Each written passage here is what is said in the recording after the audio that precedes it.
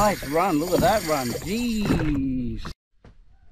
Hey guys, John Moo from John Can Fish TV. Okay, I'm going to show you how I tie my snapper rigs, my float line snapper rigs. Now, yeah, these rigs do really well for me, especially in the close reefs on the Gold Coast.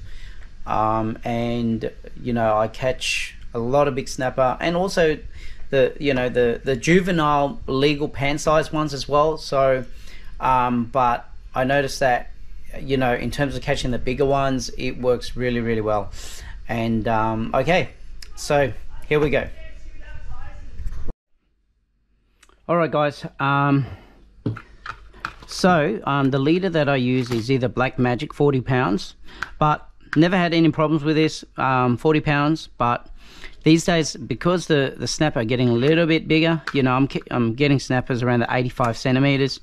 50 pounds is a safer bet, so I've gone with the Platypus Tough Leader.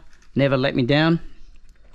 All right, so in terms of the leader, the length, see, I've already marked it from here to here and here to here, so that's about 1.2 meters, and from here to here is about, I don't know why but it's 33 centimeters. Works perfectly for me, and I'll show you why. Okay, so this is what I do every single time, because every time I finish and I tie it on this tube, the sinker is perfectly on the same spot. So all the weight is identical, it's even and balanced. Okay, so I do this. Okay, that's how I know all my rigs are always carbon copies. Okay, I use Octopus Gamakatsus number 6. I have used size 8s before, but for snapper I don't think you need it. So size 8s are great for jewfish, because jewfish got bigger mouths. So so now I tend to stick with 6/0s Gamakatsus for snapper. So this line here, I always put it through the eye of the hook, and then I measure it up like that, and that's perfect like that. Okay, so I do a bit of a loop, comes back. Okay, and then I do about 7 times. 3, 4, 5, 6 and 7, like that. You can see, nice and neat. I hold it together and I simply just put the line through that little loop that I created, like that. Okay, so now that's how long I want my other hook to go, right? So I just simply pull it tight like that. All right, and then I pull it back like that. Right, no snappers pulling that off. Okay, so down the bottom I just do a double blood knot. So it's roughly there. So I just go around a little bit more. 6 or 7 times is enough for this thickness in line, because the thicker you go, the harder it is. There you go, through there, through this hole I've just created. Okay, and then you got another loop here. Let me just, and then this goes in this loop. Okay, like that. Now all you need to wet it with your saliva and pull it like that. Now you just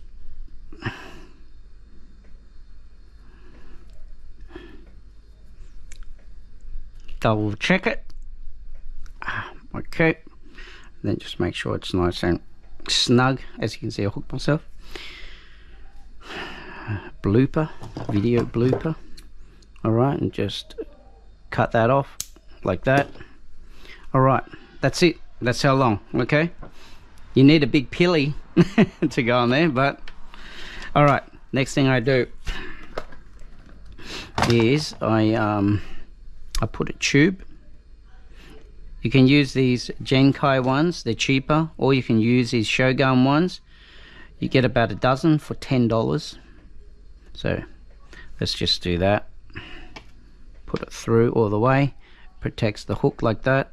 Okay, You can do that, or alternatively, as I said, you can use these cheaper Genkai ones. I'll show you. Bit harder to get through the eye of the hook, but it does fit. Okay, let me just get that through. Okay, just like so. You just gotta like twist it, because it's pretty tough. And then as you get it all the way almost through, you just give it a good tug like that, and see the knot goes inside the tube like that. So just tighten that up. Just give me a sec. Perfect. All right. Then the next thing you do is grab one of these bad boys. I just get these from AliExpress. Man, cheap as chips, or even eBay. And then feed it through. These are skirts. Now these go directly through there as well. You don't have to push it all the way through. It's just like that. That's nice and tight. Fantastic. Okay, so it looks like a cocktail, you know. Then I use these sinkers, size 2 ball sinkers. By the way, if you're interested, I make these. I use a glow paint and they work really well, but I'm out of size 2s. I may have one here to show you. No, ran out. Okay, so you go through there, size 2, straight onto the hook. Or sometimes yeah, some people like to put a bead here, but because there's a tube here underneath, it sort of stops the banging anyway, so it doesn't matter. You don't really need a tube up the top, well, a bead or anything up the top. You can, it doesn't hurt. Look, just whack it on. Will it make a difference in your catch? Maybe not. So you can do that, it's not a problem. It doesn't stop them from biting. All right, the next thing you need to do now is I just grab any size 1, or maybe slightly smaller. I've got a ton of these, just the cheap ones, mustard. All right, double blood knot, here we come. So roughly about, yep, 6 times. All right, and 2 loops, put it through, sliver and fluid. Like that. Fantastic.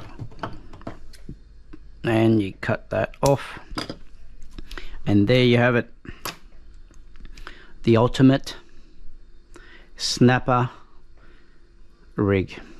Okay guys, and then I just put it on these tubes, pull tubes, noodles, and there's no messing around. When I get a snag, or I cut it, tie on a swivel, and I'm good to go straight away in a few minutes.